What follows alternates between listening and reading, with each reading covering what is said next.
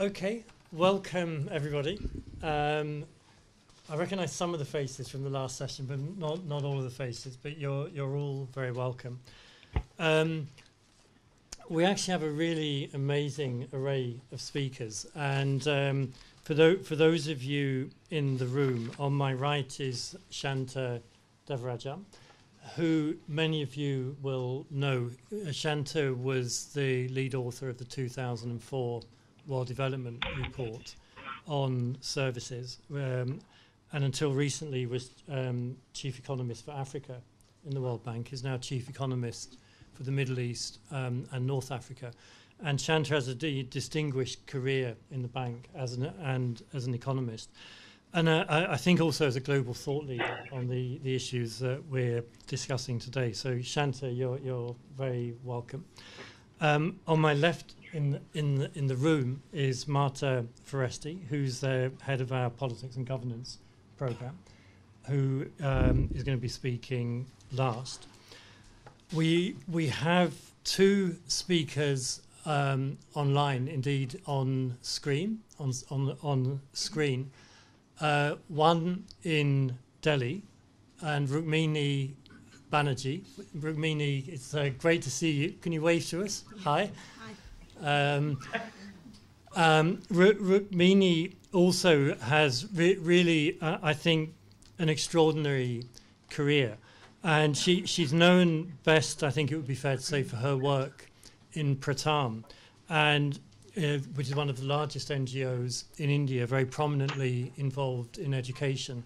And I think in a way what is really distinctive about Pratham's work, and indeed about Rukmini's work, is that it combines very strong analytical work assessing learning achievement in India, filling what was a huge gap in the market, actually, in a very robust and rigorous way. And Rukmini's been one of the leaders of that work, which is published annually in the annual Status of Education report, which covers all states in India.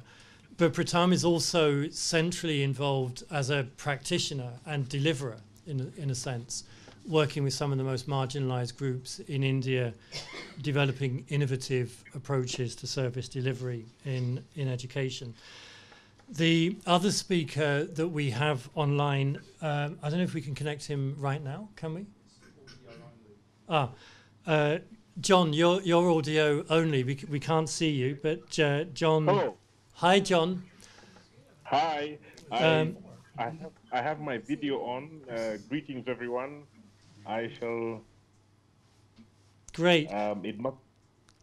Well, I mean, John is one of those people that really hardly needs introducing. Actually, I mean, people have written whole books about John and his extraordinary career in Kenya, and there's some great stories in that book, which I'm sure John will share with you if you ever happen to be passing by in Nairobi. But he's currently CEO of Inuka, which is a non-government organisation involved in governance issues work in Nairobi. But I think John has really been a leader in Kenya and also globally in working on anti-corruption, both as a reformer in government and as an activist and an academic outside of government. Actually, one of the things that I also know about John is that he used to be an amateur weightlifter. Is that correct, John? that is true, Kevin. I hadn't expected that particular part CV to be there. I couldn't resist the opportunity, and John and I have used the same gym for many years. But anyway, you're all very welcome, and it's a really, I think, extraordinary group of people that we brought together.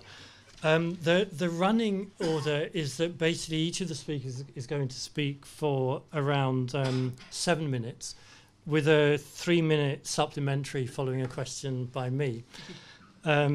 If you go over to 10 minutes, I won't ask you a question, so that may be incentivizing you to run over.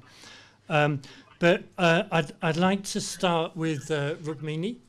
And Rukmini, we had a session earlier, in which we were exploring the role of politics and power relationships in facilitating or hindering equitable service delivery for the poor.